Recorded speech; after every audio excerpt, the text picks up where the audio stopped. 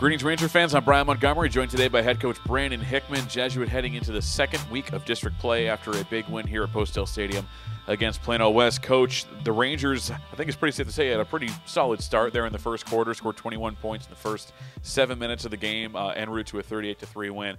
Talk about that opening run, 3 touchdowns really quickly, score, cause a turnover, big kick return, all of which lead to touchdowns. A great way to start momentum in that game.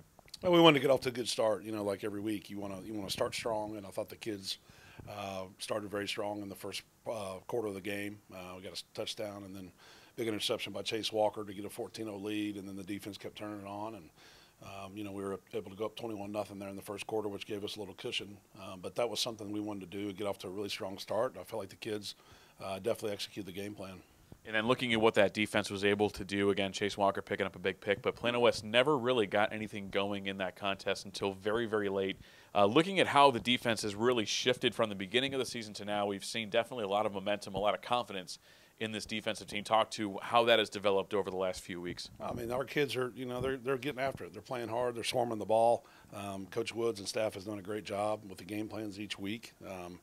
And they're just playing hard. Anytime you play hard like that, you can create turnovers. And our guys are playing great team defense.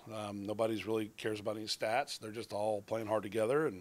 And like I said last week, the kids care about each other. I think that's important too. They have fun out there with each other, and that's going to help us this season. And then the wide receiving core, again, had another great game. Both E.J. Smith along with Jonathan Paredes all getting touchdown receptions. And looking at what we've talked about before, Wyatt Garrett's had a couple of touchdowns this year. We've seen Kyle Hackle, Jake Taylor, all these different components of that offense really clicking well. But that wide receiving core, knowing that you have at any given time 4 guys on the field that can catch the pass, even under coverage, has to have you feeling good about how that offense can work week by week. It does. I mean, we're able to run the ball. That's one thing we have to be able to do, but being able to pass it, that sets up your passing game. I thought those guys played well. I thought also Christian Alaco played a really good game for us. Rance made some good throws, and we protected well.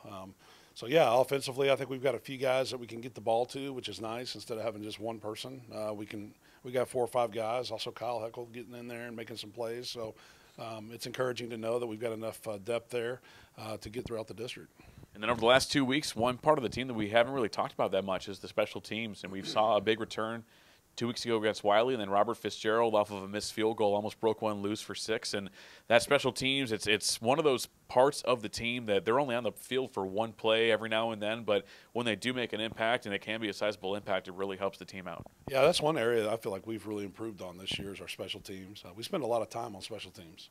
We're always doing something daily and having meetings with the kids on our special teams. And, before half there, we were trying to see if we could catch one, and he caught one, the old, kick 6, the Auburn-Alabama game a couple of years back, and almost returned it. But, also the punt return that Alaco had. Our kickoff coverage has been good this year. And then our kick return, we were able to bust out a big one last week that I thought was huge.